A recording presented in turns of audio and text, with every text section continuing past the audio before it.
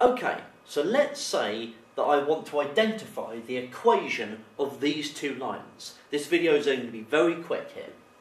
So following on from the previous video, let's look at the red line first. The red line, the two important bits of information I need is where it crosses the y-axis, and it's crossing it at 10, so it must be plus 10 on the end. And I also need to know what the gradient is. So for every one along, I'm going up how much? So 1 along, and I'm going up 5, 10, 15, 20. So I'm going 20 up every one. So 20 must be in front of the x. And so we can write it as y equals 20x plus 10. The 10 identifying where it crosses the y-axis, and 20 being the gradient. 1 along, 20 up. Now for the blue line.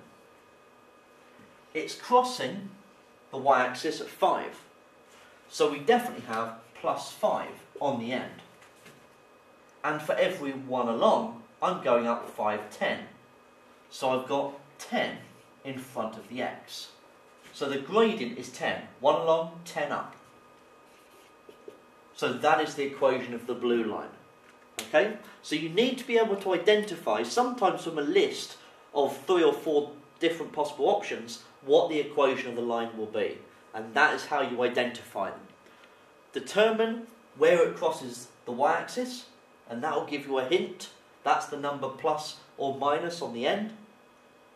And then, what is the gradient? For every 1 along, how much are you going up?